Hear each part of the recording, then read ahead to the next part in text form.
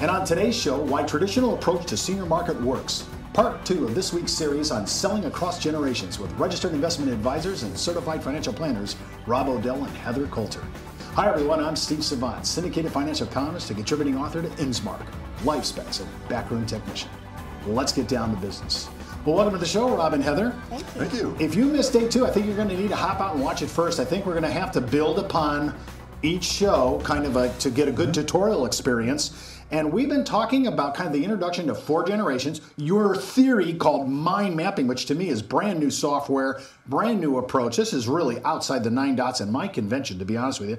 And today we're going to be talking about, probably in the boomer's mind, our best and most wonderful market demographic, seniors, or as you call them, you use this word mature. Right, there's several labels that go on. And seniors, probably most known as mature. It could be the traditional, the silver, the silent, the builder generation. And it's defined as people born typically before 1945. So there's a whole generation. Now, this is not the greatest generation, and sadly, they're dying off, which is World War II. But this is in between the greatest generation and the baby boomers, known as the senior market.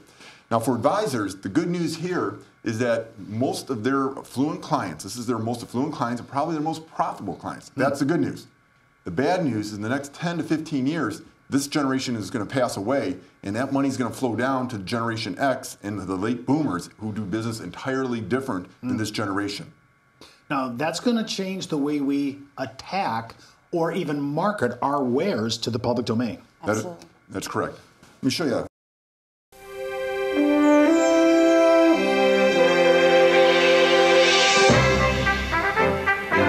With the introduction of the 1992 LeSabre, Buick's reputation continues to grow. And it pleases us that people are taking notice, because LeSabre isn't just another fine motor car, it's a Buick. And Buick is rapidly becoming an enormous symbol for quality in America.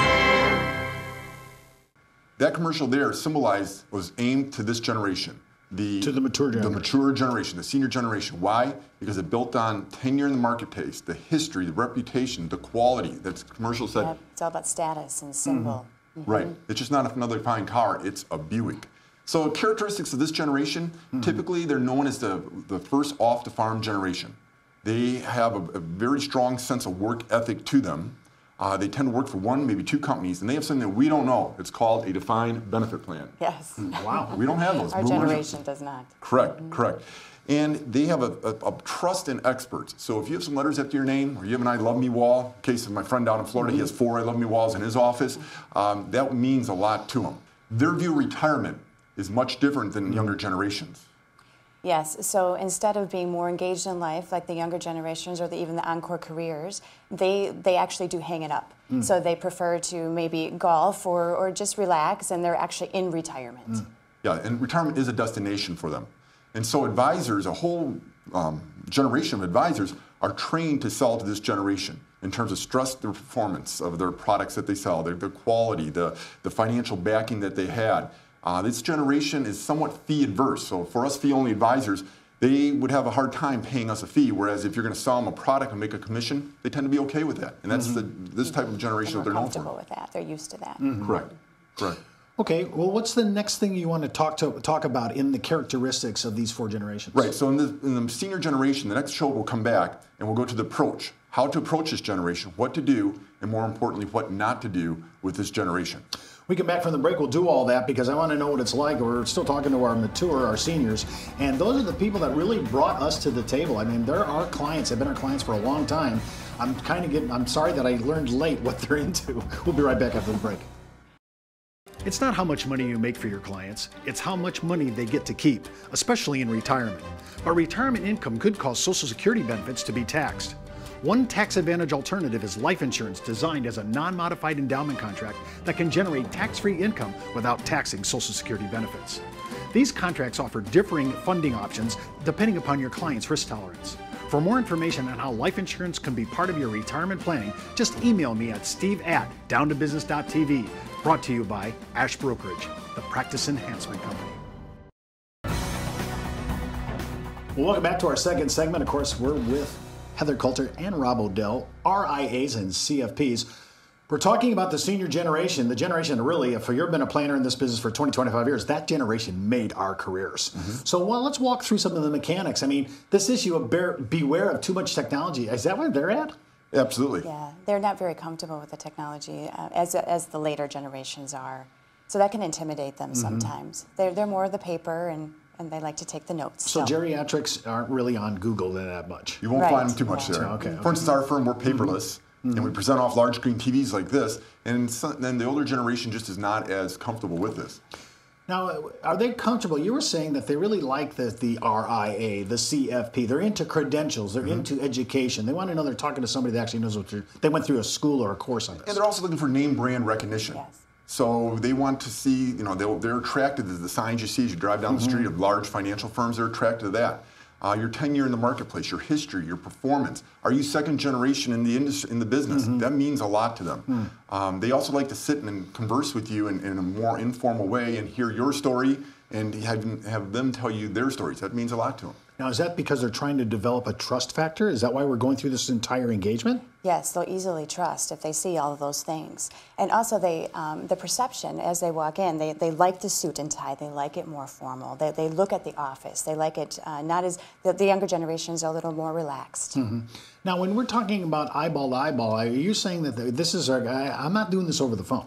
Correct. Okay, so no Skyping, no GoToMeeting. Right. We're doing this. This is the generation wants to see you, shake hands, touch. Right. They want a physical paper report and put it in their hands. They want to go through it. They want a formal presentation as you go through your review materials with them. Yeah. Now, you keep bringing up the suit and tie. This is the second time in the show. I notice you're still not wearing a tie, but I just not wearing one. Okay, and you own one, right? I just want to make sure everybody knows that you I've seen it before. Clip-on, wow. Yeah. Talk about the suit and tie mentality, Heather. I mean, because that's kind of like where you've seen this go. I mean, I'm thinking they want this, don't they? Yeah, I think that goes along with their perception again and their name brand recognition and trusting and having all the certification and letters behind the name. That's just how they trust, and they're more comfortable with that. So if you're watching this as a consumer and you're over 65, I'm your guy. So okay. Another aspect here is the gender differences here. Yes. And our former firm, we used to work with this generation. Right. And because we're in the financial business, the male would usually dominate the role, and he would come, and if she did show up, she was very quiet, maybe a little intimidated, didn't say very much. Right. That brings up another good point, is because the male tends to be more dominant and us guys tend to die before our female counterparts, it's very important that you use tools in your practice so that if and when the male dies first, that you have the ability to have the female involved, usually an adult child. And that's where we use our mind mapping software, because we're able to capture all their financial information, put it in one place, and they can rest assured that if he goes first, she's well cared for and all the information's there. Now, when you talk about attending events, I mean, is this like, I usually think that this is plate, liquor, geriatric motif. They just show up for every single thing you do as long as there's food. Yes, they have more time on their hands, it seems. So they do attend all the events where the younger generations don't have that kind of time and prefer not to be your best friend. So we're not going to be doing seminars for Gen X and millennials.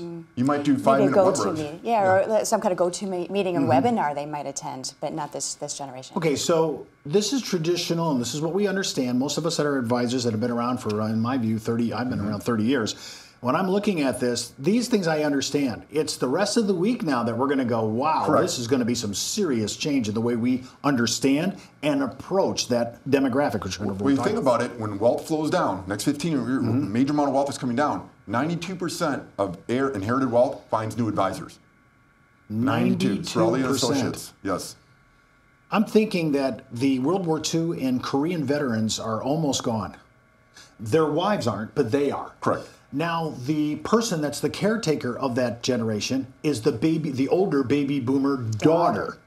Now, is that going to change the map for people who are working with the same group? Dad died, but now I'm dealing not with really his wife, I'm dealing with his daughter who's taking care of mother. Absolutely. Where's that come from? The communication has to be much different. That baby boomer daughter is going to communicate differently, and you better get her and her needs because she's much different than her parents. You guys have written about this. I saw an article that you've talked about this before, but you say that there's a whole new vocabulary. Yeah. Right. Yeah. And style and approach. Very important. So that's just what the awareness of it all.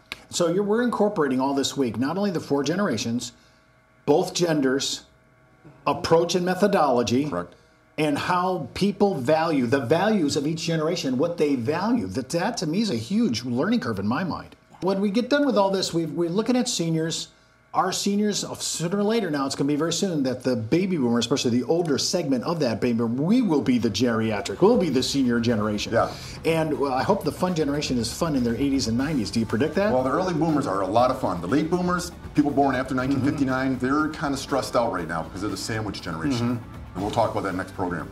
Well, that's all the time we have for today. Remember, before moving forward with any of the ideas on our show, always consult your tax advisor, legal counsel, or your broker-dealer compliance officer. Missed an episode? Just go out to our video archives. And remember, you could be wiser as an educated advisor. I'm Steve Savant, and we'll see you tomorrow.